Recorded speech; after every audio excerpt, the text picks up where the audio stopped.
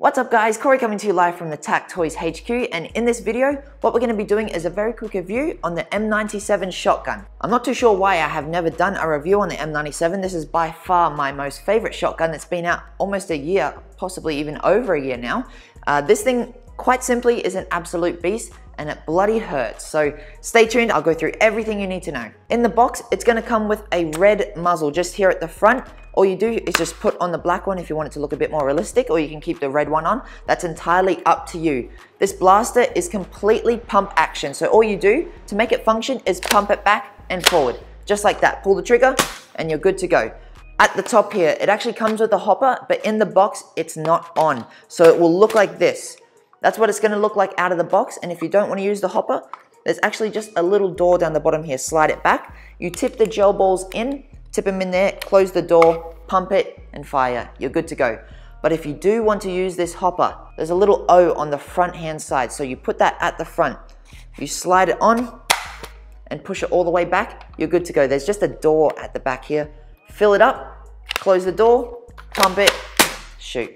It's as simple as that. The features of the blaster. Overall, it's a nylon plastic composite. Doesn't seem to be any metal besides the inner barrel, which is actually metal, which is kind of cool. I believe the spring inside is a 1.3 or a 1.4. Can't remember off the top of my head. I do know the FPS is shooting around 280 to 300. Let's chrono it just to be sure, as I haven't chronoed it in just a little while. So let's go see.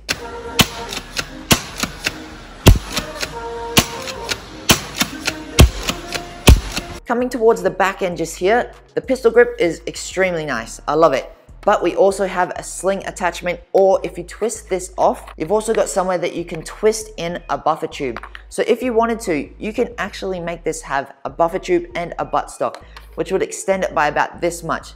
Some people like it, some people don't. It's entirely up to you. If you're going to use the sling adapter, all you do is twist that one in. There's also the sling adapter point in the box as well.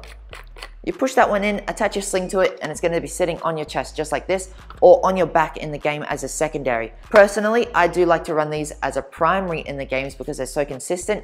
They shoot so far and they're a lot of fun. On the left hand side here, you do have some Picatinny railings as well. If you did want to say put on like a laser or a torch or the combo, that can fit right there. Then you just put your pressure pad on either side, whichever one suits you. Just to be straight up with you guys, in all honesty, this personally, I believe, is the best performing shotgun gel blaster straight out of the box. And for the price, it's actually unbelievable how good it performs. It has a buckshot, so if you wanted to try it with a buckshot, you angle it down, pump it back, hold it back for 2 or 3 seconds, pump it forward and shoot it.